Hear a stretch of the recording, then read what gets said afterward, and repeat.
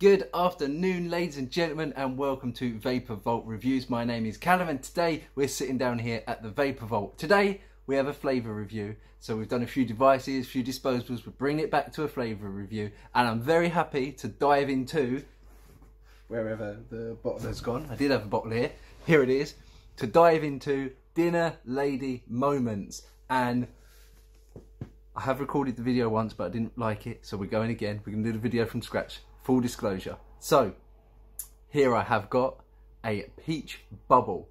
Now I've not looked at the actual flavour profiles, but I have vaped these once through, and I'm going to redo the video because I think I can do a better job at describing these flavours to you. So the first flavour, and today I'm using the Waterfoam Manic. I like this device because I have spare pods. I've burnt through quite a few amount of these coils doing flavour reviews, but I can easily change over the pod for each flavour. I've got a little 3D printed stand there, and it just makes it easy for reviewing flavours. Today we're diving into Dinner Lady Moments, and this one is the Peach Bubble. So I'm vaping it at 50 watts. Let's see what we can taste from the Peach Bubble.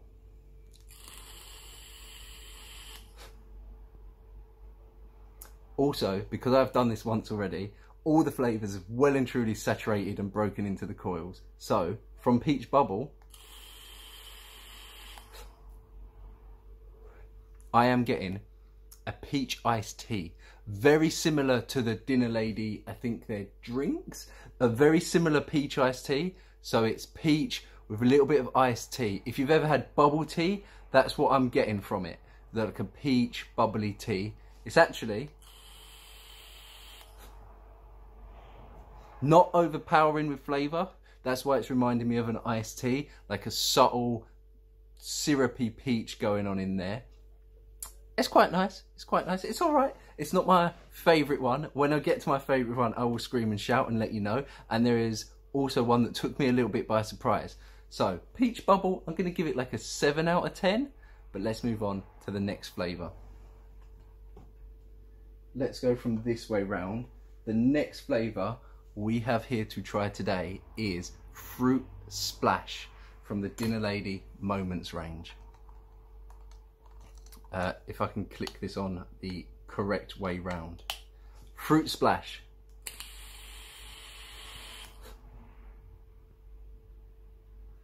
There is something in there, not like menthol, almost aniseed, just giving me that, I want to call it a high tone, a high pitched tone of flavouring, but it's a mixed fruits, not like a tropical, more like your mixed berries, with a little extra something that's just telling me menthol or ice.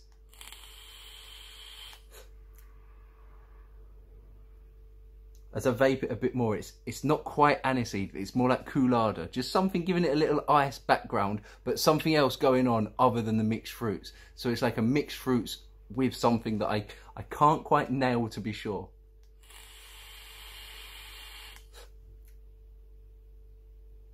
Very nice mixed fruit flavour. Definitely something that could be an all-day vape. I can't pick out any individual fruits from this vape.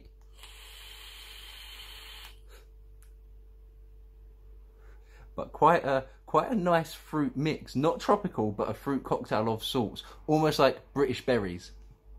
Summer fruits, British berries. I'm getting summer fruits vibes. Summer fruit squash. So along them trails.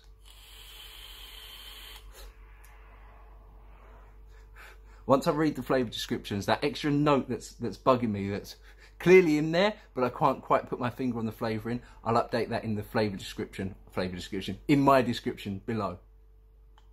I'm going to rank this one a nice 9 out of 10. It's an all-day vape, it's a nice mixed fruits. But now would be a great time, if you're enjoying the review so far, to hit that subscribe button so that you see all the reviews that I put out. A thumbs up goes a long way too, and you know I'd appreciate it. Moving on to our third flavour, and I've got to keep these in my stand so they don't get mixed up on me. Third flavour we're going to review is the Raz Blues. Now this is Raz Blues. From the name, it tells me raspberry blueberry rather than a blue raspberry. So it's a little play on a flavour that's very, very popular. In disposables, in short fills, blue Raz, very popular. Right here we have the Raz Blues. Let's check it out. Now this one, as I was filling up the pod, I could smell it a lot more powerfully than all the other ones that I had filled up. So let's give it a vape.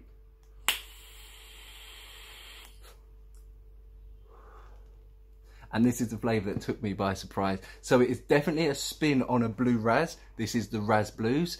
And it's heavier on the raspberry, which we have been waiting for such a long time. I love raspberry flavourings. This one's very heavy on the raspberry and almost toned down with the blueberry. So it's a twist on a very popular flavour. I can see this flavour doing very well in store. In fact, I'm going to pick these up tomorrow and they will be on sale from Wednesday.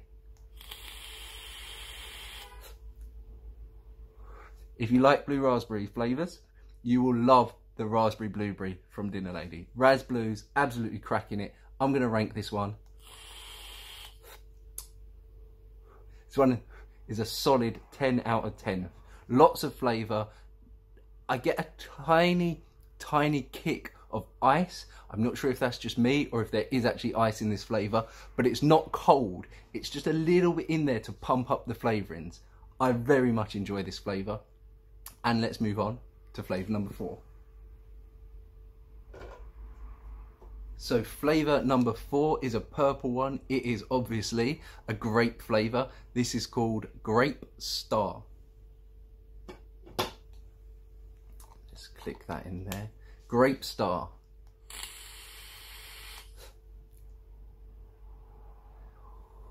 So it's definitely like a rich black grape style. I'm definitely getting a dark grape, not a green grape. I'm definitely getting a dark grape with something else that is just in the background.